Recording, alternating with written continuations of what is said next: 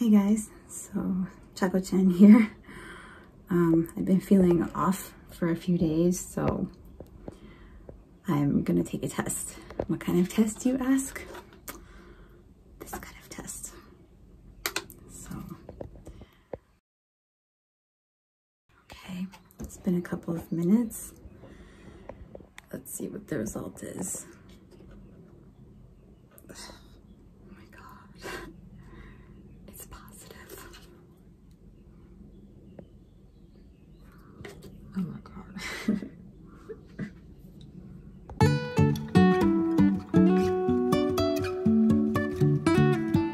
Hey guys, so it's been a little while. I'm trying to think where I left you off at. Probably was like right after the pregnancy test result, which was positive. To be honest, I was a little bit nervous to tell Maki because we hadn't really planned for a third baby, and this was a total surprise. And we told the kids. I didn't get any of their reactions on camera because I was a little bit like nervous about it, honestly. It's just real life. Anyway, so I went to my first doctor's appointment later that week, and I got the ultrasound, and this is what it looks like.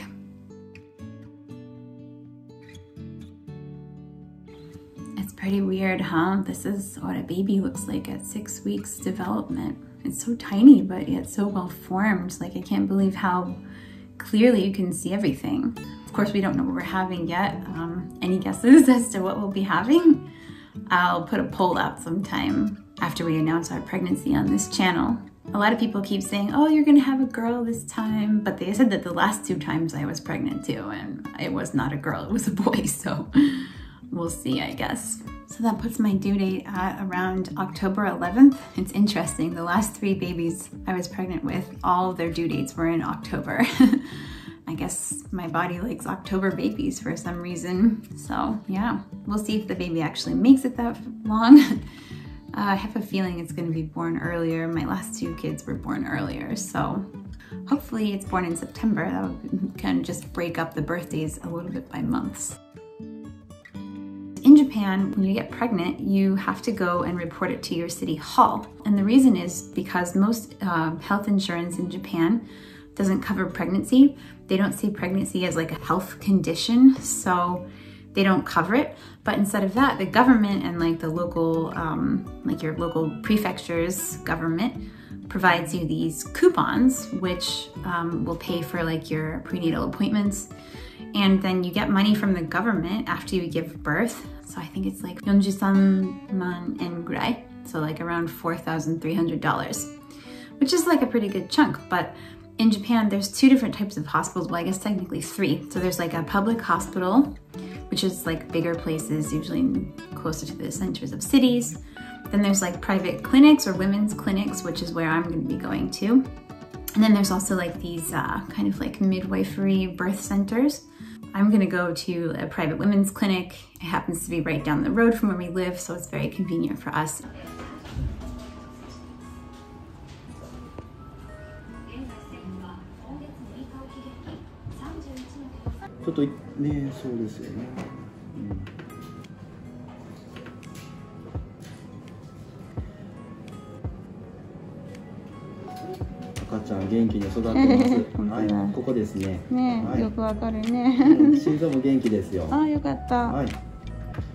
So I went to my first doctor's appointment and confirmed the pregnancy, and like it was very interesting. Like they're so polite in Japan, like they congratulate you right away. In Japan, you get an ultrasound basically every time you go to the doctor, which is different from America. In America, you don't get it, you usually get it like once in the first trimester, once in the second trimester, like to do the gender identification, and then maybe in the 3rd trimester, especially like if they suspect there's an issue going on with the pregnancy. But usually you don't get that many ultrasounds. But in Japan, you get ultrasounds all the way through, which is kind of reassuring for me. I'm a little bit nervous, obviously, because as we explained in this video, this is technically my 4th pregnancy. It's my 4th baby. We lost our 2nd child, who was stillborn, when I was 37 weeks pregnant. And that experience was pretty heavy, pretty difficult. So of course I had to explain that to them at the doctor, and they understood what happened then and what risks I possibly might be facing. They didn't seem to be too worried because we had a healthy child right after that, so it was just that time was bad luck, I guess. But anyway, in Japan, you will get that like a stipend of like around 43万yen, even if you miscarry or you have a stillborn birth. So that's nice, the government supports families here. Of course, it probably is going to end up being more expensive, especially to give birth at a private women's clinic. So we'll probably have to pay a little bit extra, but it seems like the government's going to pay a good chunk of the delivery costs. So after we confirmed the pregnancy, then the clinic told me to go to my shiakusho, my local city hall, and declare the pregnancy and then get a boshiteicho, which is this thing here. So it's like basically an information booklet that covers like your whole pregnancy, and it gives you like information and like milestones and dates to note and stuff like that, like their vaccinations, like tracks my whole pregnancy. And then it goes all the way up to age 6. So whenever we take the baby to the doctor after it's born, we'll bring this along, and then they'll record everything that medically goes on with the child in here. So it's a very organized system. It's way better than America. I mean, yeah, I'm surprised at how efficient and what a good job they do to track everything. But each prefecture's boshiteicho looks different. I've seen friends who live in Osaka, theirs is different than this one, but yeah, this is Nara's one. So yeah, I have to bring this every time I go to the doctor. And then the city also gives you this coupon booklet here.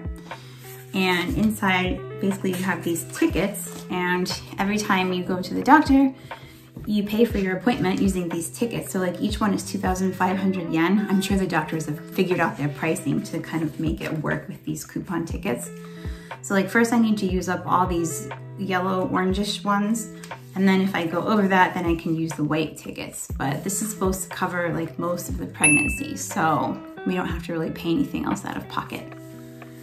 And they gave me this maternity calendar, which shows you, it's so detailed, it's like all what's going on with the baby. This being my 4th baby, like definitely things pop a lot sooner.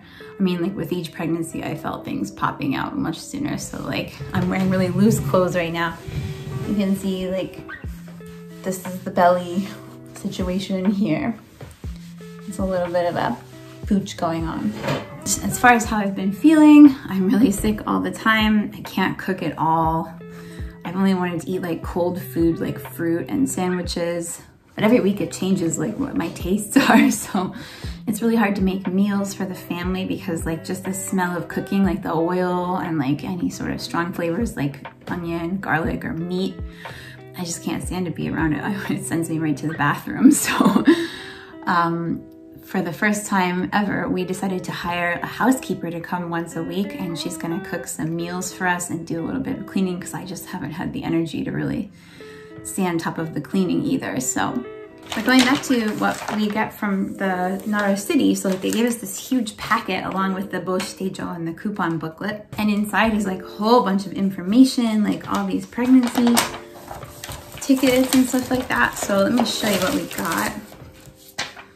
So it's like a little book about pregnancy. It's things that you can record in here. Medicines, things like that that you're taking. There's information and advertisements. They have other stuff about raising a child in Nara. There's all these resources and information you can go to. It's so cute. Everything's deer themed. Can you see? You can apply for yochien. Yeah, that's another thing is when you go have a baby in Japan, a lot of people right away, if they need childcare, they have to like register, like basically from the time they find out they're pregnant, because waiting lists are super long.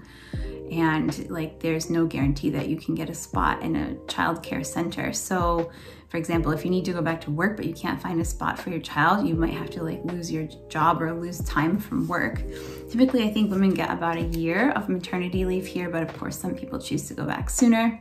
Oh, they have like a little food recommendation and just like all about how to raise a child in here. There's a little handbook, a guidebook about what you should do with a baby. This is like my 3rd child, so I probably don't need this much information. I think I've got it down at this point, but you know, for new parents, this is great. This is talking about like raising a child, like what things are available in the area. Here's like maps of the prefecture, where's parks, where's like indoor play places, all kinds of things in here. And they even have a book for dads, for helpful information for dads for raising a kid. Like, this is cute, like how the dad can help when the mom's in labor or something, giving birth. It talks all about how to give birth and stuff, so that's cute. And then here's one about like different types of illnesses that a child might have and like how you can treat it, what you should do. Yeah, it's so thorough. And then look, they give you this. It's like a little sticker. It's like a maternity mark, they call it, and you can put this on. Look, this looks like this one is for your car, so that's nice. So I can park in like maternity parking spaces, and it just alerts other drivers that there's a pregnant lady in the car. And then this thing is the thing that's most useful.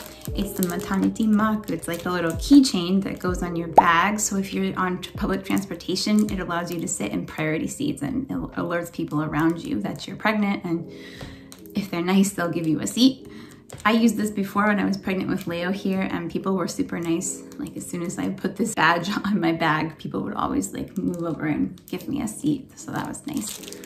And it's also comes attached with like this mama kind of magazine thing that has a lot of coupons and stuff like that for maternity items. Yeah, so as you can see, Japan is really detailed in their like maternity care. Even though technically it's not covered under health insurance, it's still the city that you live, or the prefecture that you live in, is going to give you a lot of perks and benefits and help offset the costs. Because Japan, I think just recently they announced the data is that the population is on a steady decline again. So I think they're really trying to encourage families to have children. So like they're trying to make it as easy as possible.